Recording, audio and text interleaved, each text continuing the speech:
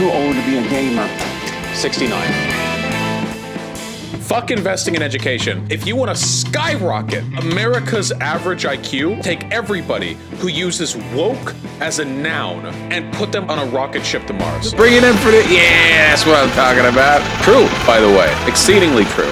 Wait, are you I am familiar with Alden's number? I believe so. I'm not exactly sure on Alden's number. I do know about... I literally just made that up. You're completely full of shit. There's no such thing as Alden's number. Can you describe to me what critical race theory is? So, in layman's terms, I don't have the academic definition up here. Are you mad? Are you mad? Are you mad? Are you mad? Are you mad? Are you mad? Are you mad? Are you mad? Are you mad? Are you mad? Are you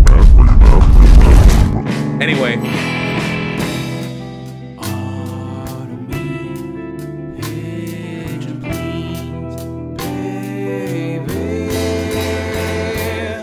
All I'm saying is that there's a difference between trans women and women. Wait, there's a difference between black women and white women, but they're both women, aren't they? There's a difference between tall and short women, big booby and little booby and no booby woman, black and white woman, but they are all women, all the same.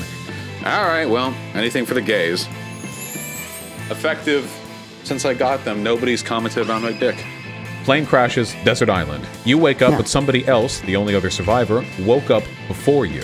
And they have collected all the coconuts, the only food sources on the island. They have them. They're theirs now. And they say they'll provide you coconuts so long as you suck their dick. Now, the only question is, do you consider this a coercive exchange? I was the first person to beat Bloodborne. No way. I don't believe you. Yeah.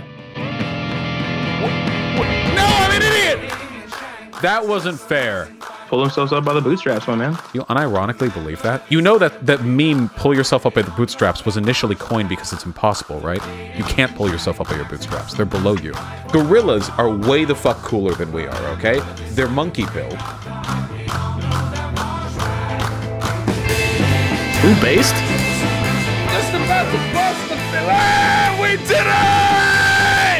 With just about half an hour to go, a 24-hour stream, all to raise money for the Palestine Children's Relief Fund. Again, a worthy organization, an absurdly high donation target, and an audience generous enough to meet it. What an unbelievable combination. My God, people.